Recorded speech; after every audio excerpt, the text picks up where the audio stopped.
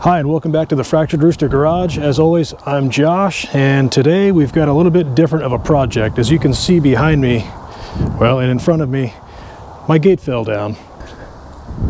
We don't just work on cars here at the Fractured Rooster Garage. I built that entire shop behind me. I poured the concrete we're standing on, and today we're going to rebuild this fence that I'm standing in front of. First off, I apologize for the wind, but as I said, I'm in Kansas, so as you can imagine, I can't really do much about that. Here is our materials to replace not just this section, but we're also going to replace about a 25-foot section on the other side of the house, just so, you know, whatever's facing the front of the house all matches and looks the same. I'm going to build it back pretty much the way it was, but I'm going to move it forward a little bit to add some security to the side entrance garage door. That should give us a nice 12-foot swing and give us a little bit more area here in the backyard to store trailers and whatnots. As you can see, the wind just sheared those old posts off right at the dirt line, and thankfully those broke off at the surface, because that means I don't have to pull them out. There's no concrete above the surface here, so I'm just going to leave those down there. Looks like we've got two posts to pull. We might leave this one here. This one ties into the existing fence owned by the neighbors, so I'll probably leave that one in place and tie onto it and just run forward another, I'm gonna guess 14 feet. So how do you pull a fence post? I was sitting around racking my brain and I realized, wait, I'm a car guy. I'm perfectly equipped for this already. I've got a cherry picker. That would give you a couple thousand pounds of pulling force straight up. So, and then it's on wheels. You could move the whole thing around. Seems like a win to me. So I'm going to go grab that cherry picker, get it set up, bring it over here, and get rid of what posts we have left. Wish me luck. It looks like we've got a couple of screws over here to deal with. Just let those fall wherever. You'll find them later with the lawnmower.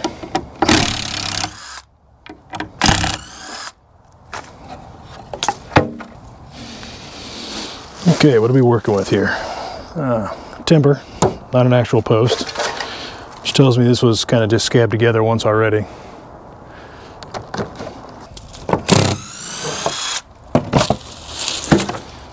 And nails, no screws.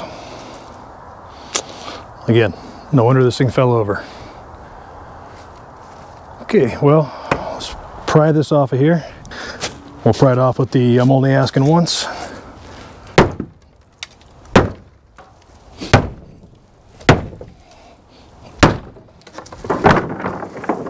Okay, that's down.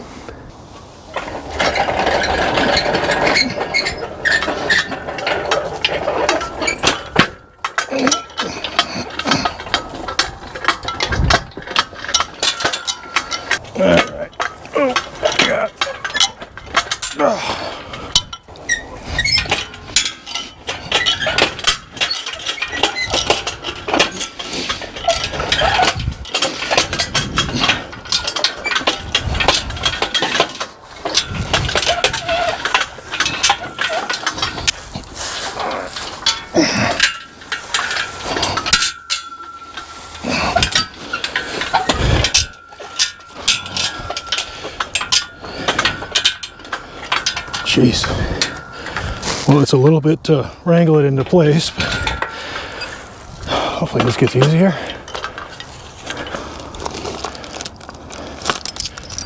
And come up to your picker somehow.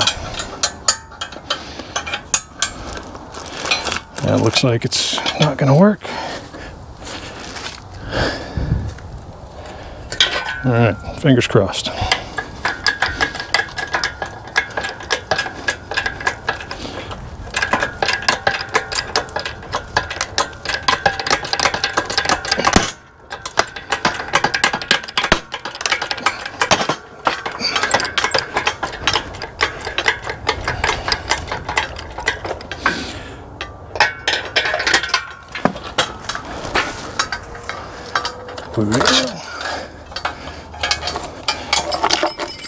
It's out. Would have just broke it off at the surface. I think it was pulling it out though.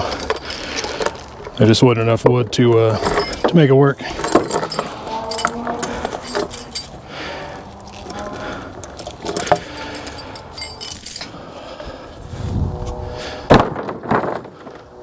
Well, that was fairly easy, despite me breathing heavy.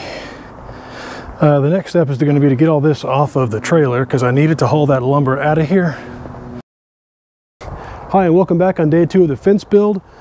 I've taken the liberty to drive a stake in where I think I want the post. That's where the hinged post is going to be. And I drug a line across about 12 feet long for the gate. And I'm just testing the swing here to make sure I'm not going to interfere with my ramp going into my garage here. I'm liking what I'm seeing here. It's going to give me a good 12-foot space. We're going to have to move that firewood somewhere else, but that's not a big deal. So the next step is going to be to grab some of those non-treated 2x4s I picked up. They're 8 feet long, and I'm going to lay those on the ground just to set up my post spacing here. At every joint will be where a post would be, because I want an 8-foot span from post to post, as you can see there. We're going to continue that straight forward, 8 feet in between each post, and we'll just see how many posts we need and where they're going to be, and we'll try and auger some holes and get some posts set today.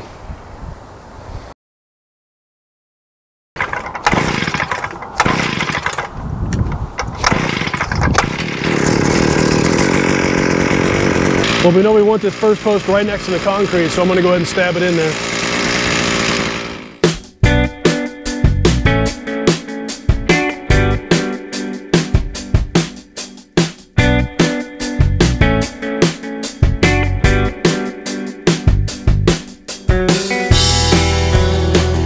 Well, after about 10 minutes of augering, we've made it almost as deep as we need to get. So I've got about 10 more inches to go before I can safely put this post in without the fear of water getting under it and freezing and pushing that post out of the ground. Once I get that one augered, I'll measure over 8 feet from the center, put another post in, turn my corner, and go back to my existing fence. We'll see you later in the day when that sun is probably most of the way across the horizon. Well, I got a little carried away once I got those holes augered. I got too excited and threw the post in there without having the camera on. I needed 3 to span this about 12 feet, 13 feet. And I thought I could put an extra one here, an extra one there, and I thought, why don't I just do both? That way we have 4 posts supporting this heavy gate as it swings open and closed. So that seemed like the right thing to do, and this will give me or somebody an option to put a small gate in here in the future that might be able to get a mower in and out without having to open the big gate. So that took maybe an hour and a half. I'll probably bring you back after I've got all these posts in and kind of temporarily set up as I already did with the front, and we'll be ready to pour some concrete, set some posts, and start building a gate. So see you then. I went ahead and turned the corner, put 2 more posts in to connect it to our existing fence, and today we're going to level these up with some fence levels and throw some concrete in those holes to make this permanent. So first and foremost, we'll set these outer 2 with some concrete, let those cure maybe just an hour or 2 to get set up, and then we can true up the centers in between them. Nothing fancy on the concrete, just a 60-pound bag at general purpose.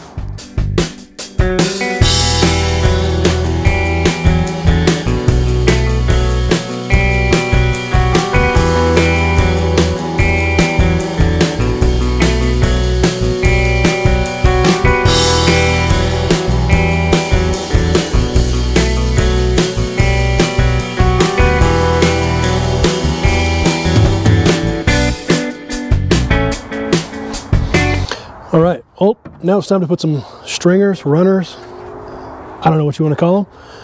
But we're going to hang 3 rows. I think we're going to go 12 inches up from the bottom, 12 inches down from the top, and 1 right dead center. You can see my marks there. I marked the top and the bottom of each of those 2x4s, and then transcribe them onto each of the posts so I know where they're going to sit on every post. That way I don't get confused on whether the 2x4 goes above or below the line. It's between the lines on all of these. So the 2x4 is going to go on the outside of all these posts because we want the nice aesthetic side going to the street. And you'll notice that the center 2 posts are offset 1.5 inches, and that was because we have to span this big distance here. Now I'll be able to put a full 10-foot 2x4 or 8 foot in the center here. This way it's double layered. I feel is going to be stronger.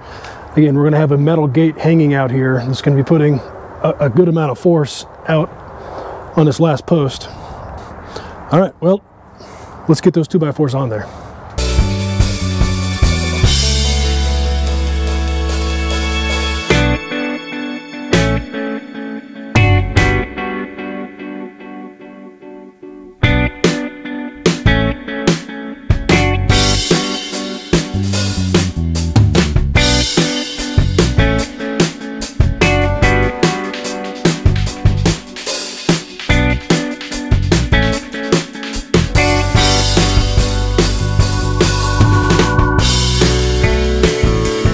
All right, welcome back.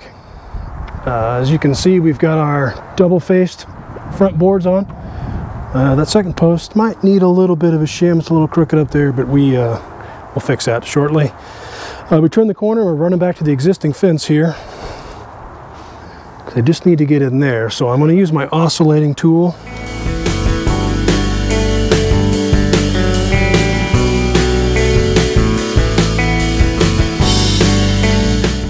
Well, I guess it's plank time.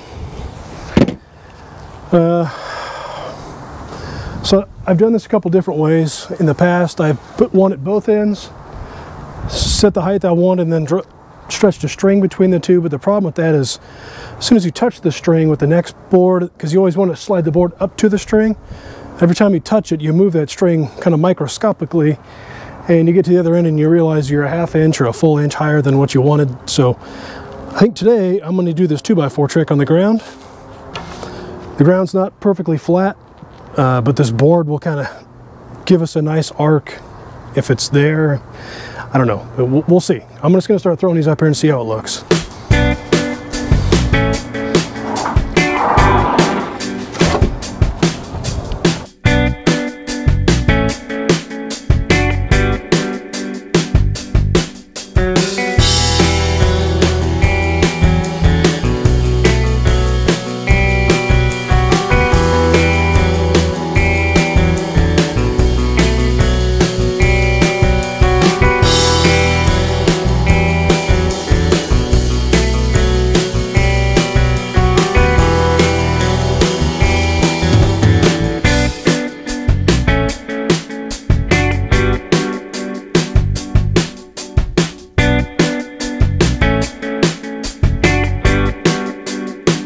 And just like that, we're done. We got all the planks on. We've got one.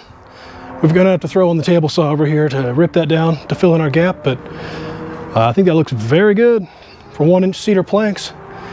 I went that route just for ease. It's half the boards to put up, so half the mistakes you could make. I like our triple stringers, runners, whatever they're called. That ought to add some strength, and we doubled up this front here. It's going to carry the weight of that gate, so could not be happier.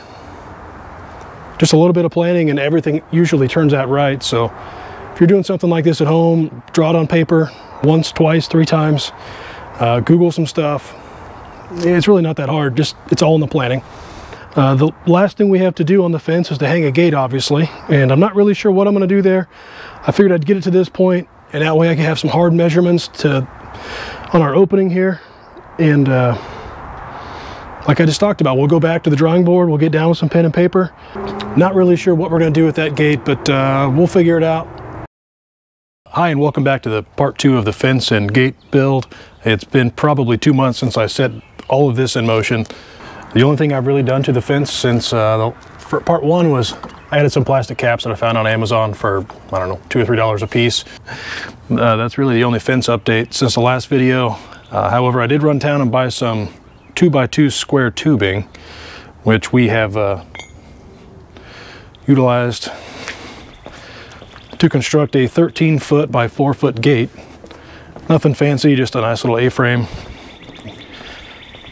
I've welded it up here yesterday. That's really about it. We've got some weld-on hinges to put on today, and I think we're going to gusset these corners that don't have anything in them. So these upper 2, just because I've already got them. Not that it really needs it, but we'll throw some gussets up there and clean this thing up and get it hung.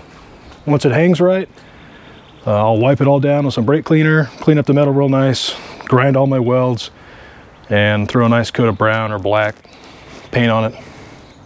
Well, now that you're caught up, let's play some truck Tetris and clear out the driveway. We'll put the gate on that rolling cart over there. We'll weld on the gussets and the hinges. And then I got a buddy coming over that's gonna help me hang this on the posts. So, see you shortly. All right, get all that switched around, got the gate on the cart. And just wanted to show you real quick these hinges that I bought off Amazon. They've got a single ball bearing at the top there that sits on the top of that pin just to carry the weight. It's got a grease zerk on it, keep it lubricated and help keep water out of there. These just weld on to the side of the frame. Obviously a 3/4 inch bolt. It's going to go through a 4x4 post, so I'm going to point these up. The A will point up on the gate. I'm just going to weld these on here where I think it's appropriate. And then we'll transfer the holes over to the post after we get these welded on. It looks pretty good. I'll do the same at the bottom. The idea is to spread them out as wide as possible to give you the widest, most stable stance possible. So I'll burn these on at the ends. Then we'll probably rig this all up on my engine hoist, wheel it out there and kind of hoist it in place, mark the post on the fence, and bolt it in.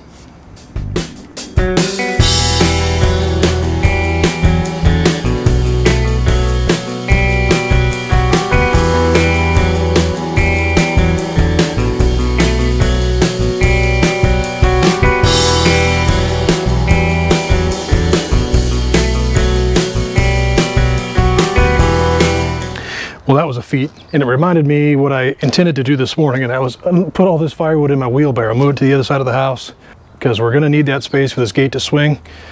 But as you can see here, all we really have to do is measure our pickup points for the gate, secure it, and I'm kind of thinking maybe support this corner post. What I might end up doing is putting another post here to make a triangle, but we can do that later. Let's get this firewood out of the way and we'll finish it up. I think it looks pretty good. The bolts over here are fairly flush. I think we're gonna end up sitting somewhere about a 1/2 inch off, maybe 3/4 of an inch off that post, which will put us almost touching those vertical bricks over here. So we've got the room just barely. Cool. Okay, now we just mark the 4x4 post and sink our hinge bases in there. Now we can get this cherry picker out of here.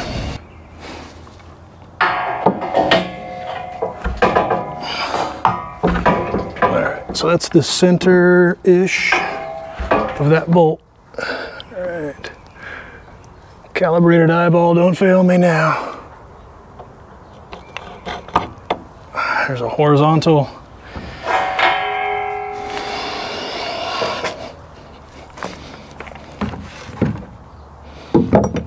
Better go get a pin. Don't trust the eyeball today. And here's the thickness of the gate. I want it to be flushed on this post, so scribe a center line.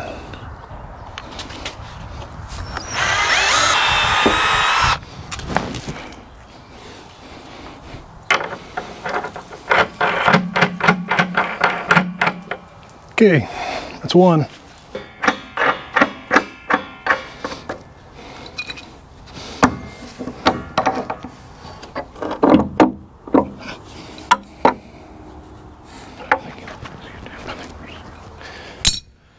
Okay, now the fun part. We gotta try to line up these hinges.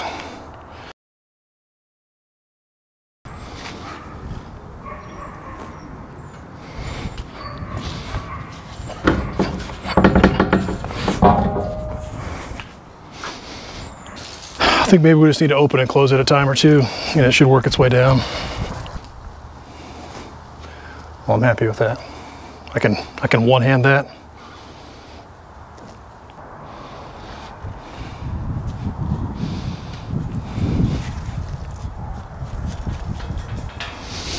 Yeah, it's pretty wobbly here. I don't like that at all. So I'm going to sink one more post in here, and that'll act as a stop for it also, so that it doesn't go beyond 90 and bind on the post here. Okay, well that's phase one, it's hung. That was the hardest, most difficult part, is building it, hanging it. Looks pretty much exactly like it did in my head. I'm pretty happy with this actually. The fence is hung, it's painted. As you can see, those bearing hinges are doing their job just perfectly. All the way to the trailer. It's got a lot of flex to it. It's pulling over on that corner post quite a bit. It does have a lot of flex to it. As you can see, the gate is bouncing and it's flexing this post pretty hard. So we're certainly going to put another post in right here to act as a stop for the gate. And then we're going to tie all three of these together, as I've mentioned. But yeah, it doesn't take hardly any weight to make that bounce. So it obviously needs a wheel to control that flex, and also when it's parked against the house, I want to be able to take the weight off of that post. So I went and bought a wheel, a cheap one. We'll just jam it in there. So that'll be the plan for this.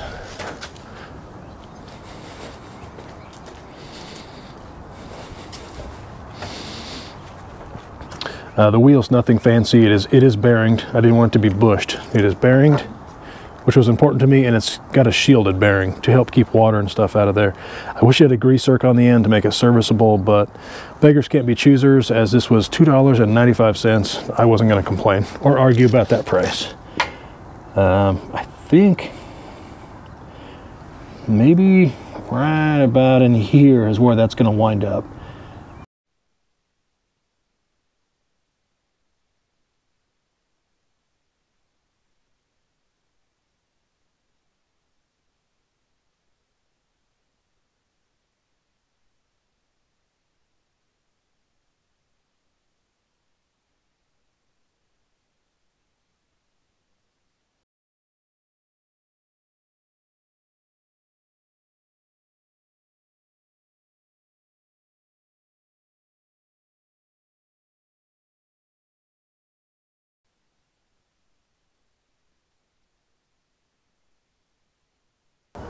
All right, well, off camera, I added the gate latch and a fence plank to the fence because that stuff is just too difficult to do while holding a camera. I'm holding about a 1/16 off the brick. That's how that works. And it's got the, a latch on the outside as well, or a handle on the outside. Problem with that handle is that it's a little bit too short. So we've got to take this apart, cut it, and extend it 2 inches.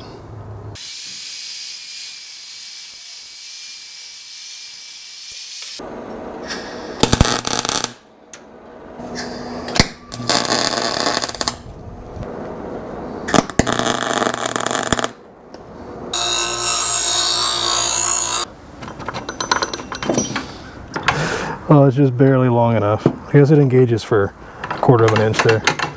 I'm going to say that's good. All right, well that fits and works, so we'll move on to building that plate to mount onto the house.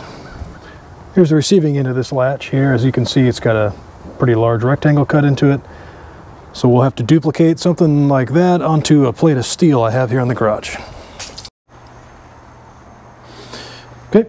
Here's a plate of steel. I'm just going to put a spacer behind it. I know this is pretty thin, but I really don't see a reason to hang like a full 1/4 inch sheet of steel on that wall. And I certainly don't want to drill a hole and, well, work a rectangle into a 1/4 of an inch plate when I could cut it into this. So probably dead center, or maybe closer to the left. That way this plate's hidden from the front. That makes more sense, right?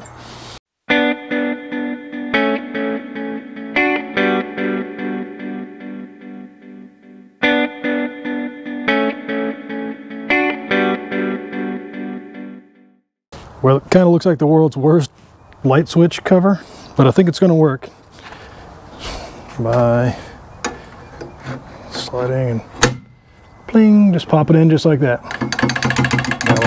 That'll hold it one direction, and we'll have to put those stops on going the other direction, which kind of has me wondering about the 180-degree swing. So we may have to do away with one of the two. We'll see how this works out. All right, now it's time to get excited. I broke out the hammer drill and sunk 4 anchors into the wall. And guess what? We have a gate latch. It's a little noisy. It's not going to be easy on the ears when it's windy outside, but it's functioning. But it does overswing like I feared. So I think we're just going to have to nix the 180-degree swing more than anything, because there's going to have to be a gap here with no fence plank. I'm going to have about a 4.5-inch wide area with no plank, and it's going to look silly. So we're just going to stop it at 180. We'll put the angle brackets on the front like we talked about, and put just like a little 2x2 strip of cedar or something there to hold it in place. But that's awesome. I couldn't be happier. I really couldn't. I think next we'll put some planks on it just so that I can say it's finished. And then we'll build a little platform over here for the gate to park on when it's open. And then I think we're pretty well done.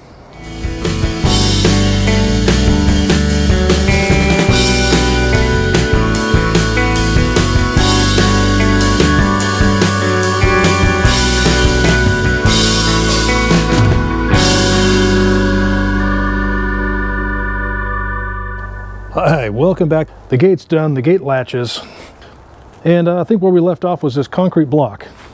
Now, I just built a crude form out of some plywood I had laying around. I think it's some melamine actually, so it released the concrete very easily.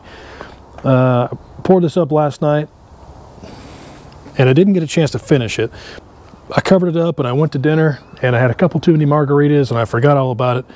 I came out this morning and thought, oh no, our concrete, we didn't get a chance to form it. I wanted to put a kind of a channel or a gutter in this top here so that when the wheel climbed, it had a kind of a detent to sit inside of.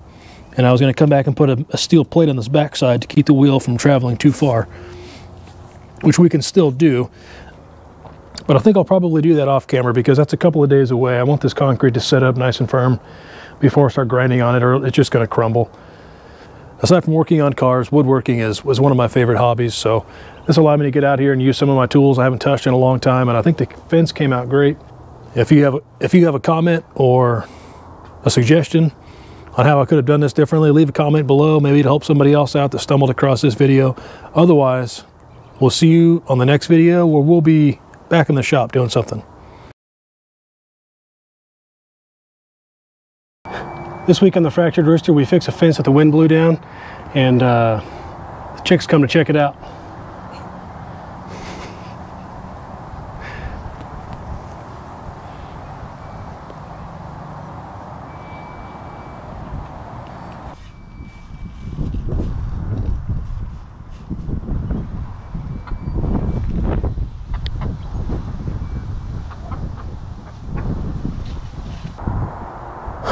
Well, apparently my auger brings all the cats to the yard. What's up, Rones?